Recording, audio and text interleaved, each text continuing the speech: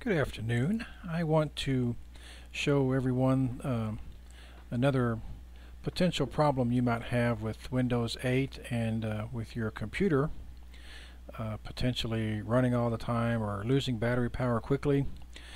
If you notice on the Windows 8 start screen, you have a couple of tiles here, and if you've ever looked at them, sometimes they're active and they're always changing. And if you notice, mine have been turned off. And let me show you all how to do that. Let's say, for instance, that your calendar was continuously changing and you didn't want it to do that. All you have to do is go put your mouse on that icon, right click on the icon, and then go down here, and as you can see it says turn live tile off. I can click on that, and now I've turned it off. Same for photos. You can see I've clicked on it already and mine has already been turned off, so if I wanted to turn it back on, I could click there and then they would become active again and start flipping through and showing me what's going on. Same thing here with let's back this up. Same thing here with the finance window.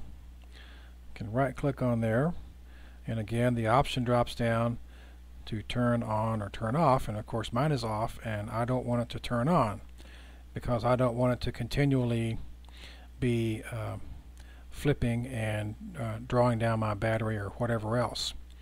Some other areas, the news is another place that might have that same problem, and I can go over here and click on that one, turn it on or turn it off. It's up to your preference, but many of these first little tiles in this first window are things that could potentially cause you as a court reporter some issues that you may not want to have with your real time or anything else. So go through some of these first couple of tiles if you get a new Windows 8 computer, and right click on them and see if they're turned on or turned off.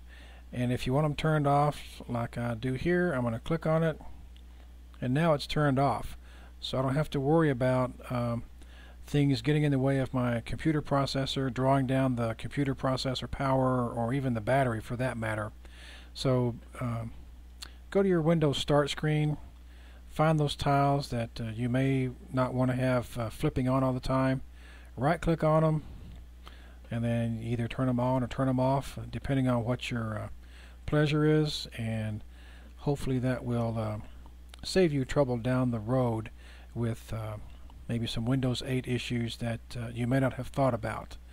The easy way to get to something that you want to look at is just click on it at some point, and then it will open up that tile and take you wherever you need to go.